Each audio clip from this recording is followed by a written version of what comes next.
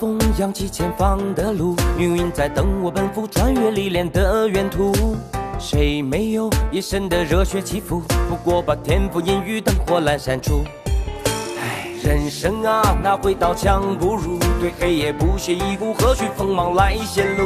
偶尔绕一些弯路，就当活动筋骨。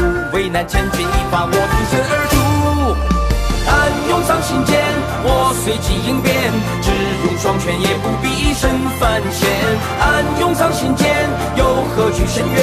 不露声色，依然紧握手中拳。暗涌上心间，冷静理周全，先听心不照耀，无畏越天堑。暗涌上心间，若逆战难免，兵来将挡，水来土掩才稳健。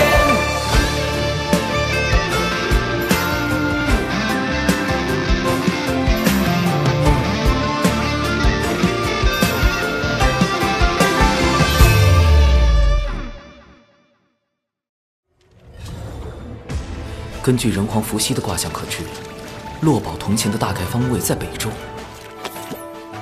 寻宝这事儿，听到只讲先来后到。前辈要不要打个赌，赌晚辈能不能破阵？假的！落宝铜钱已经到手。我教有一大兴之计，道门是这个计划最大的阻碍。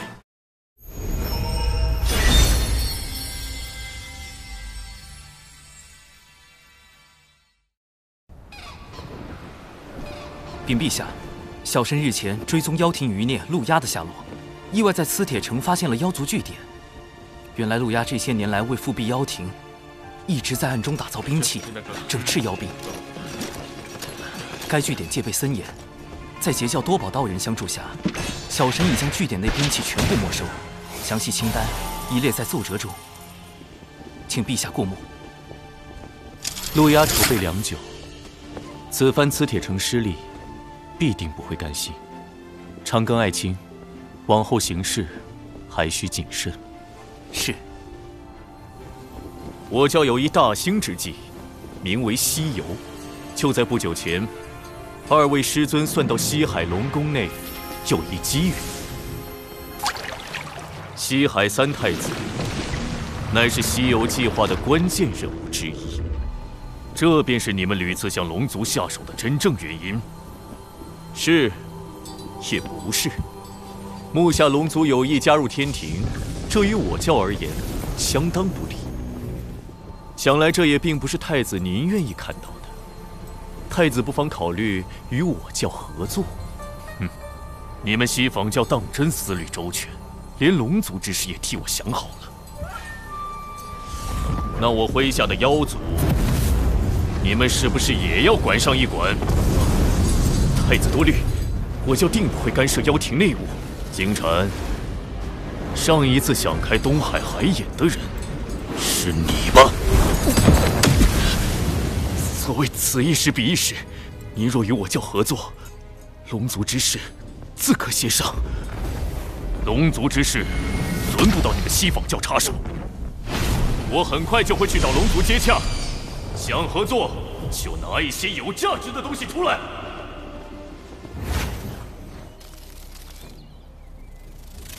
金蝉去见了陆压。是的。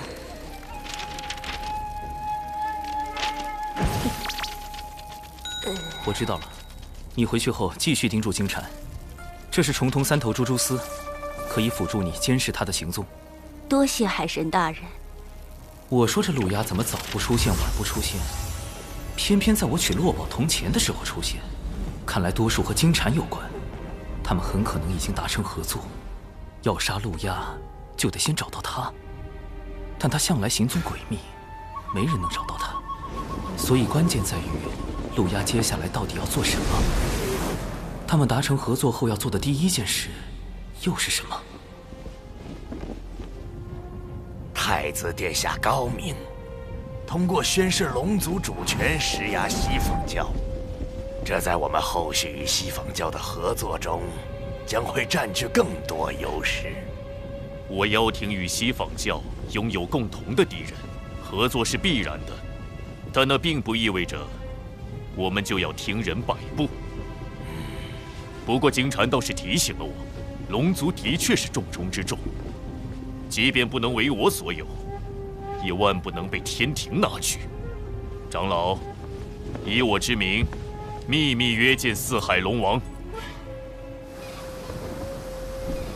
是龙族。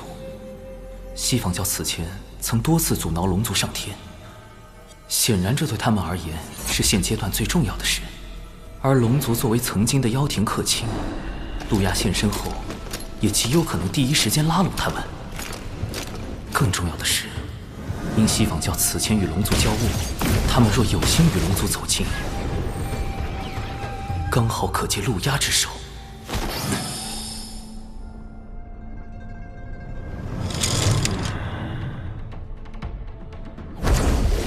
教主哥哥，你来的不巧。几个时辰前，父王和其他3海的叔叔们刚离开。他们去了哪里？不清楚，他们这次外出很隐秘，好像是接到了什么传信才过去的。晚了一步，四海龙王极有可能已收到路亚传信，并前往赴会。可是赴会地点在哪儿？在这偌大的洪荒天地，我又该去哪里找他们？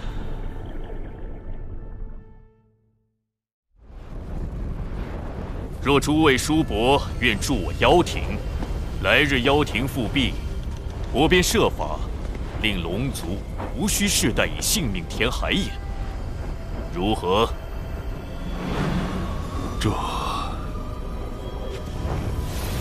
这郊里产自我妖庭，还望叔伯们莫忘我妖庭昔年之恩。大哥，路亚太子给出的条件非常诱人，真要跟他合作，但风险也很大。万一复辟妖庭失败，天庭恐怕还要追责我龙族。韦丞相，将路亚与我龙族会晤的消息散播出去，越快越好。大哥的意思是，目下正是龙族上天的关键时刻。妖庭路亚已经给出了他的价码，我倒要看看天庭玉帝又会开出什么条件。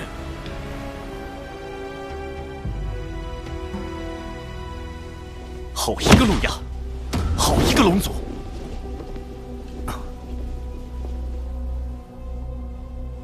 路亚要拉拢，他龙族就去了。吾降下16神位。海神册封大典，这些龙王一个都不来，转头就去和路亚勾结，他们到底将我天庭放在何处？陛下息怒，此前小神收到线人消息，路亚与西方教金蝉会晤，二者很可能已达成合作。此次接洽，应是他们2人制定的计划。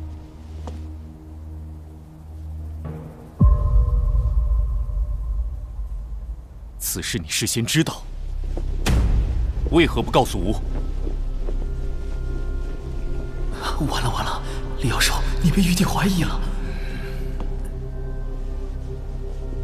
小神事先并不知情，只是根据线人来报私下揣测，因没有实证，便决定先搜查证据，再向您汇报。陛下，如今龙族与路亚接洽的消息满天飞。必定有人在暗中推波助澜。不错，倘若是龙族所为，其目的必是借机抬高身价，向天庭攫取更多利益；若是路亚，则是借此施压龙族。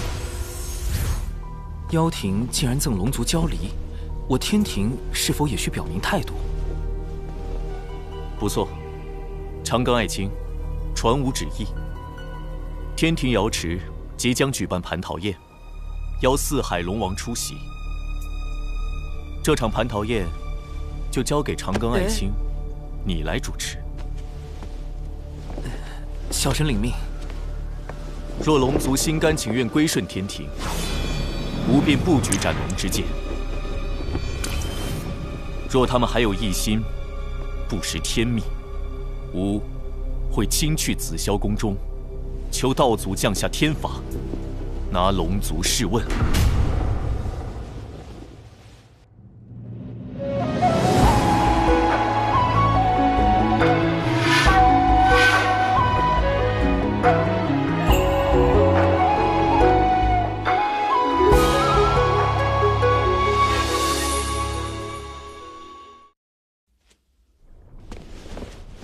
原来这就是陛下举办蟠桃宴的真正目的。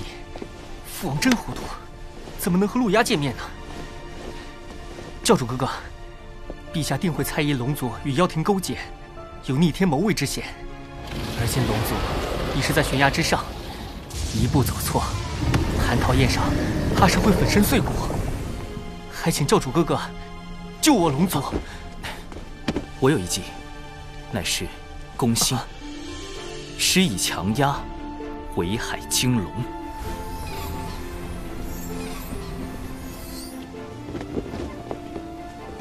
海神，这就是陛下钦点的天河水军副统领卞庄，往后他便由你差遣。末将卞庄，愿为海神效追仙子，不是，愿为海神效犬马之劳。这个卞庄怎么看起来不是很正常？无妨，请卞统领率10万天河水军前往四海操练，扬天庭之威。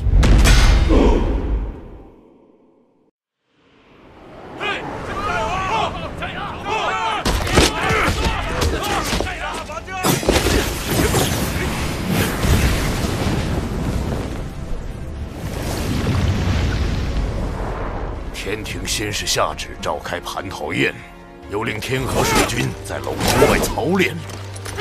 好一手恩威并施！我故意透出龙族与陆压会晤是交离之事，天庭便立时要召开蟠桃宴，接下来就该加码了。龟丞相，将第2重消息放出去。是。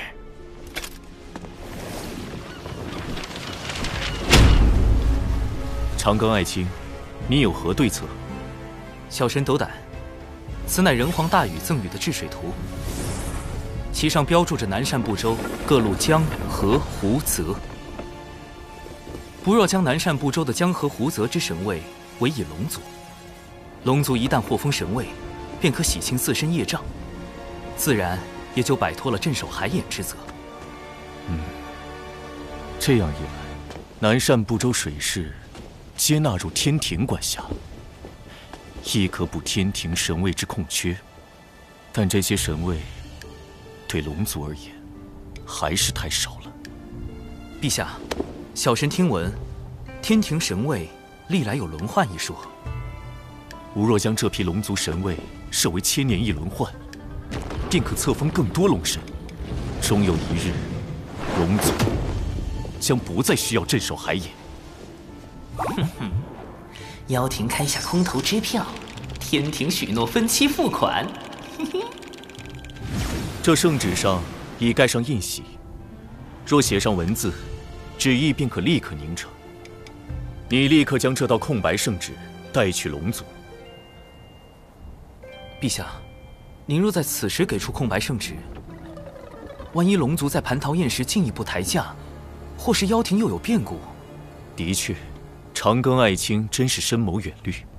这样吧，你将这大禹治水图带去龙族，告诉他们，此图上江河湖泽皆可分封神位。小神领命。总算成功引导玉帝分封神位，不但天庭藏有底牌，龙族那边还获得更多神位，对峙妖庭也更有把握。哎，这下应该算是打消了玉帝的猜忌吧。长庚爱卿，可愿收个徒弟？啊！龙吉，进来。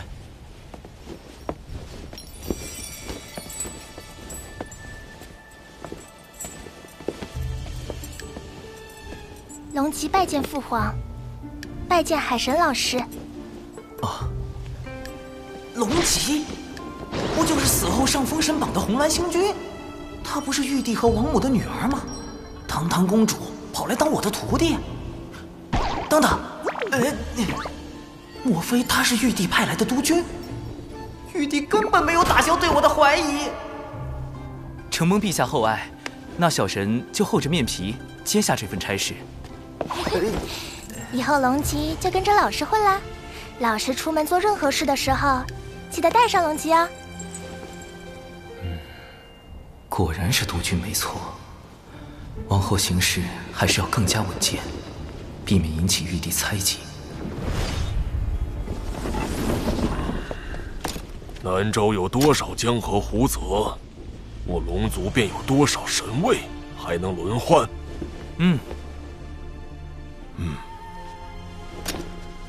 这海很宽，可封海神。好像哪里不太对。此河吾命名为乾隆河，可封河神。这好像是条小溪吧？好深的深渊啊！此地等封个江神。那是村里人自己打的井啊，伯！这个龙族，居然在我妖庭和天庭之间左右摇摆，利用我开出的价码自抬身价。太子殿下息怒，龙族既然不仁，那就别怪我们不义。不错，毕竟早在妖庭时，我便已知道龙族最大的秘密。一旦我破开海影外的万龙阵，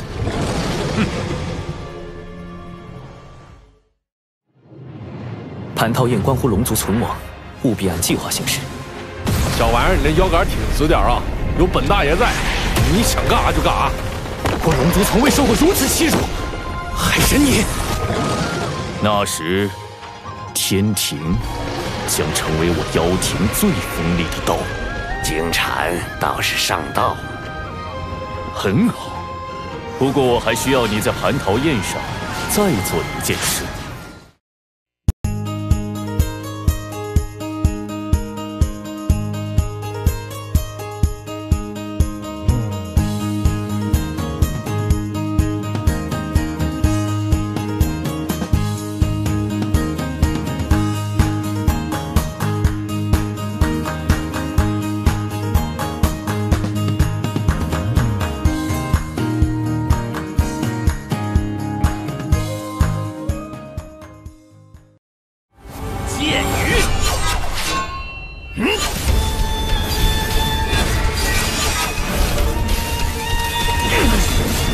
这一招和你的18剑阵倒是有些相似啊。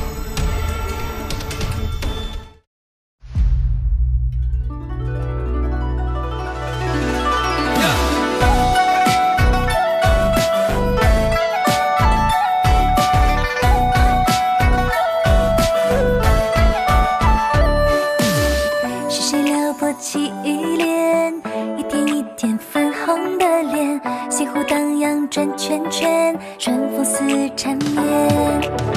谁的生词与心间，不同凡响为我了解，对着铜镜刻画思念，藏起小垂涎。谁门里初见鹦鹉的眉眼，朝夕的华年，谁在谁旁边？喜欢的情节，偶尔望着眼，小穷佛心心缱绻。师兄好特别，特别求个安全，凡事生好奇的冒险。忽然又不见，原来遁入心间，腾然了惊鸿一瞥。师兄好特别，特别令人挂念，像人界的一道失恋。失眠不许愿，你能不能听见？细节道路见情缘。师兄好特别，特别求个安全，凡事生好奇当冒险。忽然又不见，原来遁入心间，投来了惊鸿一瞥。师兄好特别，特别令人挂念，像人界的一道失恋。失眠不许愿，你能不能听见？细节道路见情缘。